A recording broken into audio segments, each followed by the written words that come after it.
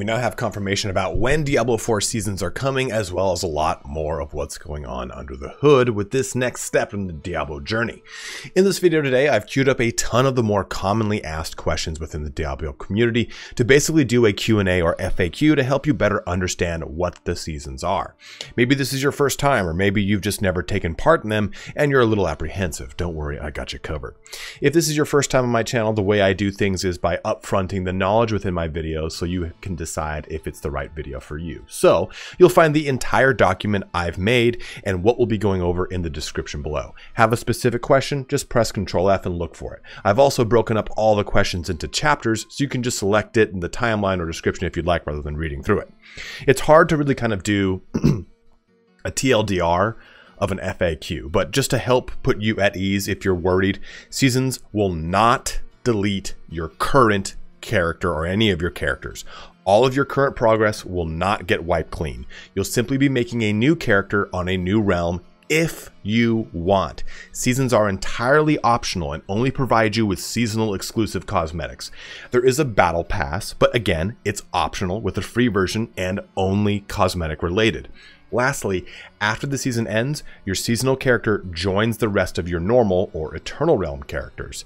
If you don't want to do the season, you don't have to. You just simply keep playing exactly how you are now. As always, guys, please play the game how you want. If you don't want to do the seasons, then screw it. There's a seasonal story and mechanics, but there's a good chance some of those will hit the Eternal Realm after. But those are probably the biggest points I wanted to hit up front. If that answers all you wanted to know, then please feel free to head on out. Before you do though, please don't forget to like, comment, and or subscribe. Each one of those things does truly help me out in a very, very huge way, and I cannot tell you how much I appreciate it. Lastly, please don't forget to follow me on Twitch, where I will be streaming Diablo 4 as well as Baldur's Gate 3 and plenty of other games. Well, let's get started here on my FAQ about your first season in Diablo 4. Before we get started, I know all this is really boring. It's just a bunch of text on a text document, but I felt like this is probably the easiest way to go about a lot of this information, where I can just simply highlight what I'm talking about. I'm going to overlay some pictures here and there that might make sense to a certain pertinent questions and what have you. So you can be on the lookout for those as you're kind of sifting through this. I think a lot of it can kind of just be listened to passively. So if you want, just go ahead and turn me on in the background. That sounds real weird to say. Ooh, that sounds awkward. But you could just go ahead and do that if you wish, or just jump ahead to whatever you want. Also too, if you'll notice here that I've got this little asterisk. So any question that has an asterisk next to it, it's some form of unconfirmed answer, but it'll be based off of previous Diablo 3 knowledge, or Diablo 2 knowledge as far as how their seasons operate and what have you. And if you have any questions that are not answered in this, please feel free to go ahead and answer them or ask them in the comments below. And if you have a question as well that isn't answered, check to see if it's been already answered in the comments section below. That way we try to reduce or mitigate as much overlap of the same question as possible. Let's get started here on our first one. And it's easy. When does the season start? So the season will start on the 20th of July, 2023. That's the launch of the season, but the season patch will come out on the 18th of July. What should I do before the season starts? So you want to complete the campaign, discover the entire map, and get all the Lilith statues. That's your big focus. But the most important thing you should do is log into your main character before you make a seasonal character, starting on the 18th and onward. This way your main character's progress will get bound to your account. You only need to do this once, and it's a weird kind of sort of jerry-rigged system set up by Blizzard, but if you can't do that until, say, maybe July 28th or August 15th or maybe even October 4th, whatever, it doesn't matter. You just need to log into your main before your seasonal whenever you decide to play this season. That's only for the very first time you do a season. This will work in perpetuity after that. You'll never have to do it again. It's just kind of a weird system that they created because they hadn't planned on doing a lot of this to begin with, which is really, really, really weird. Now, what are the seasons? Seasons are a 3 to 4 month long event within Diablo where everyone makes a new character in an exclusive seasonal realm with additional story content, a special seasonal journey that grants cosmetics, a battle pass for more cosmetics, as well as new uniques, legendaries/legendary aspects, bosses, dungeon sets, and special season mechanics. Is there new content within the seasons? Yes, they will add season-specific mechanics and storyline. Any of the uniques, legendaries, bosses, and what have you will be available across the entire game. So what that means is the seasonal realm, which is with the season, and the eternal realm, which you are currently playing on. You are currently active on the eternal realm if you're on a softcore player, or softcore character, or you're on the hardcore realm if you're a hardcore character. And here's one I just added. What are the different realms? You are currently playing on the Eternal Realm if you're playing a softcore character without permadeath. The hardcore characters play on the hardcore realm. All seasonal characters will reside on the seasonal realm for softcore characters, or a seasonal hardcore realm if they're hardcore. Does my current character get deleted? No. No characters will be deleted ever. All of your current Eternal Realm characters remain the same. The seasonal characters become Eternal ones after the season ends. Can I transfer my Eternal character to the seasonal realm? No, you must start from scratch with a brand new character. Can seasonal characters play with normal Eternal Realm players? No, they cannot. What transfers over to seasons from the Eternal Realm? All of your current progress on the map that you've discovered, any transmogs you've unlocked via salvaging, any horses and horse cosmetics, and any of the Lilith statues you've unlocked will all transfer over to the seasonal realm from your Eternal Realm. Now here's where things get spicy. Why should I, or do I have to play seasons?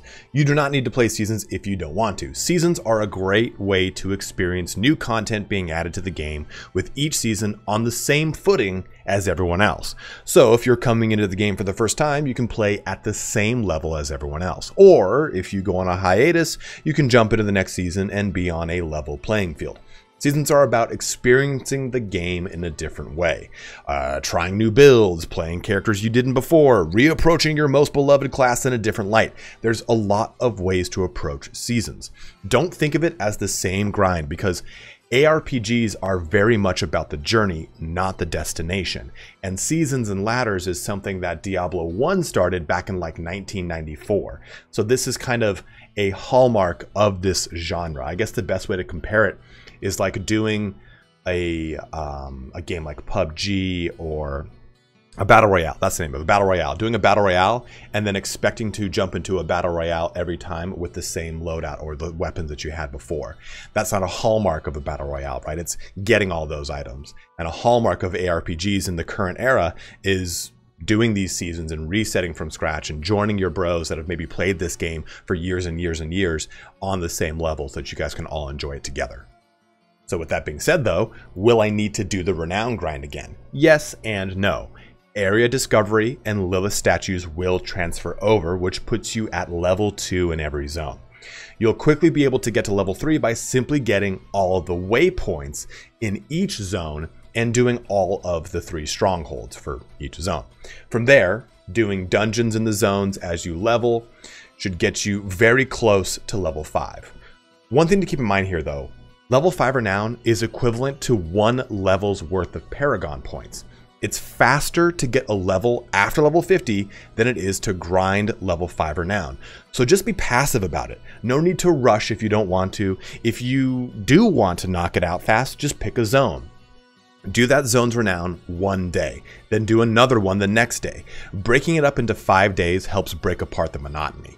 Play how you want though, not how external resources are trying to force you to play for some optimized gameplay method. If you hate the grind, then you won't want to do it and you'll burn yourself out. Yes, you want those Paragon points, sure, but if you're a casual player, then it's not going to matter either way if you hate your time playing to get all those Renown points. Just try and enjoy it, break the process up, and approach it in a better way, because you're going to be pushing through the Renown grind a lot faster this time since you're starting at level 1 to work on it rather than starting at level 50 to work on it because you had to do the campaign and all this other jazz. So how long are the seasons? Seasons will run a minimum of 12 weeks, they've said, but have the option to be longer depending upon where they fall as far as their end or what holidays are around them and what have you. Do we need to buy the Battle Pass? No, the Battle Pass is strictly for more cosmetics.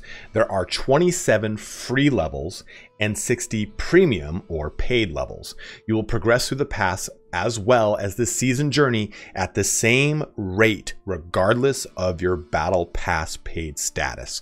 So just to rephrase that, If I bought the battle pass and my friend did not, we will both progress through that pass at the same rate, earning the same amount of experience toward it and what have you, because that is how it is going to work. There's 3 levels that you get either in the beginning or at the end. So that's why that adds up to a certain amount that's not even. So you'll get those at the end or beginning, depending upon how you complete the pass. But again, it is strictly for cosmetics. There's no player power attached to the battle pass. How much will the battle pass be? You'll buy the battle pass with the in-game currency platinum. 1,000 platinum for just the base pass and 2,800 platinum for the accelerated pass. The cost of that platinum is $9.99 and $24.99 respectively for whichever version of the pass you want to buy. So if you already have a reserve of platinum, you can use what you've got or buy what you need. What is the difference between the 2 battle pass options? So the battle pass gives you access to all 60 of the paid premium cosmetic levels. The accelerated pass gives you access to the same cosmetic levels, but rather than starting at level 1, you start at level 20. This is a handy option if you don't have a ton of time to grind out the season journey. If you've played Call of Duty, it's the same thing as a tier skip in Call of Duty. I personally almost always go with the accelerated pass because I just don't have the time. If you don't want to spend the extra 15 bucks, then don't do it. If you don't want to spend the 10 bucks, don't do it. Because remember, there is the 3rd battle pass option, which is just simply the free version. Will you earn platinum on the battle pass? Yes, the paid battle pass will net you 666 platinum coins, which is not enough for a pass, unfortunately, but you will earn currency nonetheless. Do I need to purchase the battle pass every season? Not if you don't want to, but you will not earn enough currency within a season to get one for free. You'll earn that 666 coins, which is 444 coins short of the 1,000 platinum cost. So you're not required to buy the pass, but if you do want to keep doing the pass season after season, you will have to shore up either that 444 currency difference or just buy a whole brand new pass at 1,000 platinum. What about if I bought the Digital Deluxe or Ultimate Edition? Do I still need to buy the Battle Pass? Not for the first season because it's included with the Digital Deluxe, but every season after that you will have to. So for example, I bought the Ultimate Edition because I'm stupid, and I will now need to buy the Battle Pass after the season that is coming. So the second season, which is probably going to land sometime in like November or October, I will have to buy that second Battle Pass. So we're going to pivot here and now talk about the actual season itself. So to start us off, what is the season journey? The season journey is, or are, different stages or quests with specific objectives that progress the season and reward you with favor, a seasonal currency, aspects, and other goodies. There are 7 of these quests with varying objectives. You will need to complete a set amount of objectives within each quest to progress. Not all of them. These objectives will be dungeons, cellars, craft potions, etc. Basic things that you'd just be doing already and that you will just kind of do as you're going through the game. It's a very kind of passive automatic system. If you've ever played, say, Diablo 3, you're going to be right at home with the Diablo 4 seasonal journey. Will the season journey have PvP objectives? Yes, but since you don't need to complete every objective in a quest, they're optional and just simply can be skipped. How do I complete the season? Do I need to grind all the way to level 100 again? You simply need to complete the seasonal journey. Level 100 will almost guaranteed not be an objective on the seasonal journey, nor will killing Uber Lilith. The journey will probably be complete around level 70 or so. I'd be surprised if they threw that on there because of the amount of time required to get to level 100 alone, as well as optimize your build to kill Uber Lilith. It's just too much of a time sink, and historically speaking, seasonals have not been something where you need to push the absolute end of the game. You just need to get to a pretty good point that's like the beginning of the end game or the mid game. So with that being said, how long will it take to complete the seasonal journey? It's hard to say without playing it, but the general rule of thumb for a Diablo 3 season was around like 10 days if you're playing something like 2 hours a day. It should be a quick process where the majority of the quests are knocked out via leveling, with the latter quests kind of being end game related, like, you know, X number of hell tides or a certain level of nightmare dungeons or world bosses, stuff that is end game related. Another big thing for the seasons are the season blessings. And what are they? Season blessings are a new system added where you use smoldering ashes, a free currency gained by doing the season that everyone gains at the same rate. These ashes contribute to different buffs for your character. There are 4 levels to each buff, and they are experience, gold earned from vendor sales, materials from salvaging, duration of elixirs, and season-specific mechanic buffs. And these look like they can get up to 4x of whatever their base value is. So for example, it shows us that experience has a base value of 3%. After 4 levels, I would assume it can probably max out at around 12%. And are those season blessings account-wide? They seem to be seasonally account-wide and only unlock starting at reward tier 8 and character level 40. We don't have a confirmation of whether or not they are, but it wouldn't make much sense if they aren't. So then this all breaks down to is how long will it take me to level in the seasons? And this answer is going to be very subjective, right? It's going to be dependent upon your time invested into the game. But seasonal leveling will be much faster than your first playthrough. I'd really estimate that it should take 10 to 15 hours to get to level 50, depending on how casual you play. You'll be jacked with skill points and stat points from the Lilith statues and all of your renown. This will help you level extremely fast. Also, you now know what you're doing, so retracing those steps will be far easier. Lastly, with the new Smoldering Ashes and Season Blessing system, you can earn up to that 12% experience bonus that will provide you with a much faster leveling experience.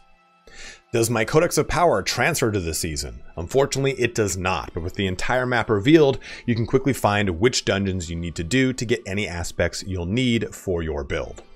Do I lose my achievements? No. Achievements are account-wide, and you'll be able to gain more achievements towards your overall progress. There will probably be new achievements within each season, but your current one should just kind of be the same. Will you need to complete the campaign again? No. If you've beaten the campaign, then you can create a character on the seasons that bypasses the campaign and gets access to all the usual post-campaign activities you would get under level 50, just like if you made a brand new character now. This includes a mount, Tree of Whispers, Legion event, world bosses, and any seasonal mechanics like the new Malignant Growth system that's being added for Season 1. Will I share any currency such as gold, materials, obols, or blood shards with any non-seasonal characters? Nope. You'll have to completely start from scratch here. How long will it be in between each season? With the seasons lasting a minimum of 12 weeks, there should be a little less than 2 weeks in between the next one starting up. From Diablo 3's experience, we've seen that it's typically around like 10 to 15 days between each season. So this gives you a chance to kind of try some stuff out and what have you. All right, we've made it onto the final page. This is like a 6-page document or some shit, 5-page document. So this is the final page here. So what happens with my stash on and off season? So your stash during the season is brand new and thus starts from scratch. After the season though, you will have a chance to transfer anything from your previous season stash to your existing Eternal Realm stash. You will only have 1 season to do this. So for example, if you have a character in Season 1 and the season ends, you have all of Season 2 to transfer your stash from Season 1 to the Eternal Realm before it's deleted. You cannot access that stash on the new seasonal character of Season 2. So basically that's like a special stash that you access on the Eternal Realm that you're pulling from on a one-way trip, right? You're pulling it from the Season 1 stash to the new Eternal Realm stash and you're done with it. Then it gets deleted and it's gone forever after that. So should I focus on one character or multiple pre and or during the seasons? So just make sure you have the campaign completed, all of your Lilith statues unlocked out or locked out. Just do all your goddamn Lilith statues and have the entire map discovered. After that, when the season starts, it's really just entirely up to you. Since that progress will save to your entire count, you'll never have to worry about it again, considering that those are the only constant values between Eternal Realm and seasons. Will we get more character slots? What do we do when we run out of slots? You will run out of slots. Oh God, that sounds like I said slots. You will run out of slots and you just delete any ones you don't want to play. As mentioned, I'll be keeping one of each class and cycling certain ones as needed. So with Paragon points and boards, it will be a bit tedious to just have maybe one character for every class, but hopefully they'll have a better way or answer for this in the future, like maybe respeccing entire boards or something like that. We will get the Scroll of Amnesia at the end of the season as you can find them, and it allows you to completely reset your character. So those will be nice things to have as they go into the Eternal Realm to completely reset them. But by and large, I'm pretty much only going to keep probably 4 or 5 static characters as I cycle out and delete seasons as I take part in them. I'm not going to do every single season. Who knows? Maybe I will, but still, you'll just delete the ones you don't want. What is the purpose of the Eternal Realm if you've got the Seasonal Realm, right? So this is the place to house all of your characters that you've played since the start of the game or want to retain after a season. Personally, I'm going to have one of each class at a high level to play test builds and experiment with the stuff before going into a new season. I think I actually originally had this question before the previous one. That's why I said, you know, as previously stated, but that's neither here nor there. Do I need to play the season, and will I miss out on anything if I don't? Now, I've kind of answered this in a lot of different ways, but I explicitly asked it like this to see if it would help people out. But no, you do not need to play the season. You will miss out on any seasonal mechanics that end up being exclusive to the season, but there's a chance that they will transfer into the Eternal Realm afterwards. Blizzard has said, hey, we reserve the right to bring any seasonal mechanic that we particularly like into the Eternal Realm as a permanent addition to the game, but there's nothing saying that we will always do this. So that's why I said that it will or might transfer, whatever it is. But outside of that, each season will have exclusive cosmetics that you won't get as well. And other than that, that's it. So it's pretty much cosmetic and mechanic related. Everything else will either activate on the Eternal Realm immediately or after the season concludes. An example here would be your uniques, legendaries, bosses, new dungeon sets, anything like that. It's going to activate on the Eternal Realm at the same time as the Seasonal Realm.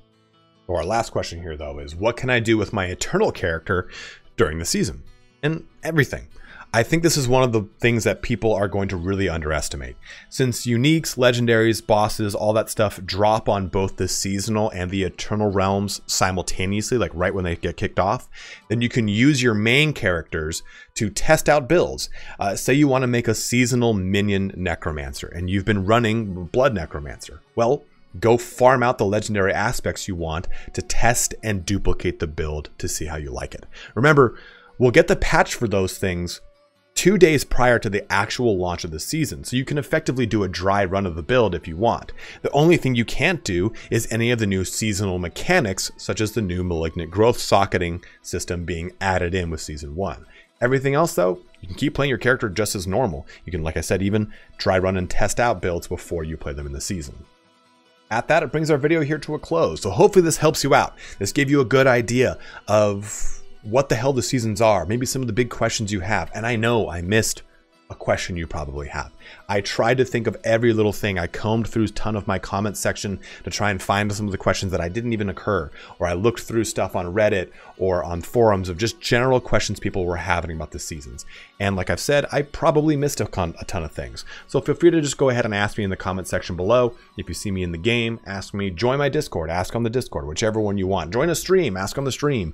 We don't know all of what's coming in the future for seasons, right? We don't know if there's going to be characters added during the season. They've not specifically said. I think it's safe to say that characters or classes will probably be reserved mainly for DLCs with the few classes here and there. But there are some general question marks that even I have, and that's probably why I didn't even answer them in this.